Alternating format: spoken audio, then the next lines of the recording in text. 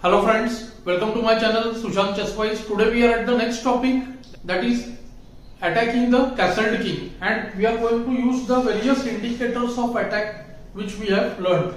So let us see which indicators of attack we will try to guess or identify here.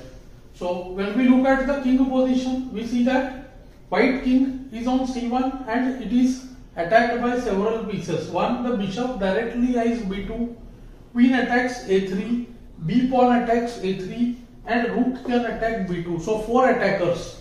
And if we see the defenders, actually on b2 there is only one defender king. So first thing that we instantly see is the assault ratio. 4 attackers is to 1 defender.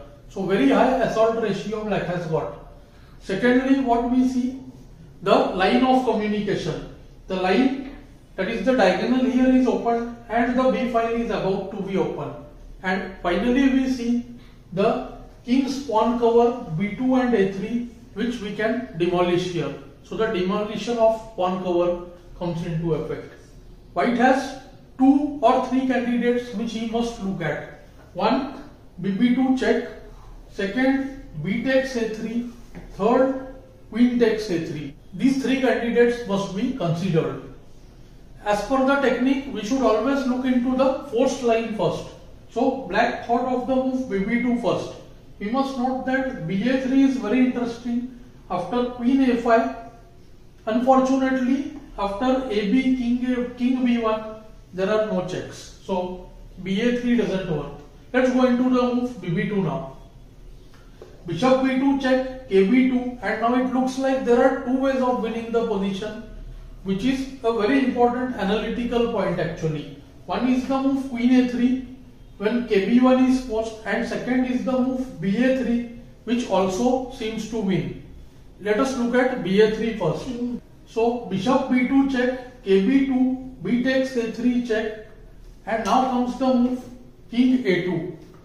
So bb2 check, kb2, b takes a3, king a2, or even king a1 works. It looks like black wins after rb2, ka1, rook b1 check.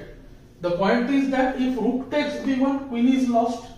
If king takes b1, then qb6 and white on b2. But unfortunately there is the move king a2.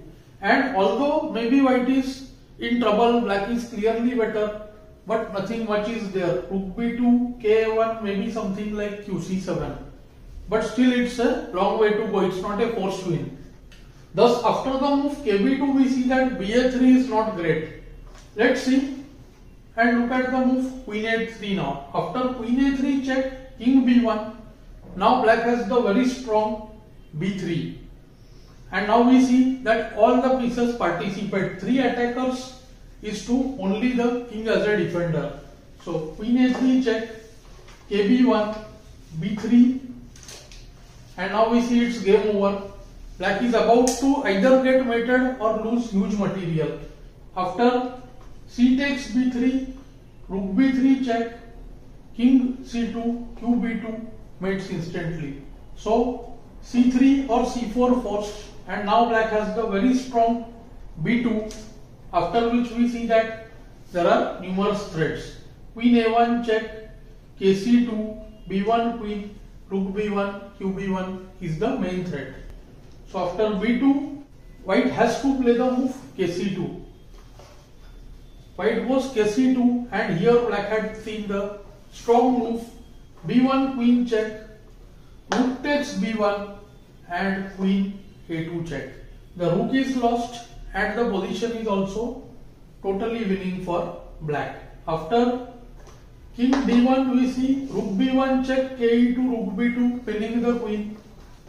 So king d3 forced, and now qb1 check, or the even more simpler queen takes d2, k takes d2, and rook b1. Not only the bishop is pinned, black has got a passed pawn, and black will win the game very easily. So black would make the combination quite easily because of his extra attackers. That is, the assault ratio was one of the main factors in this position. I hope you are finding these lessons useful and instructive? Do let me know in the comments below. Thanks for your time.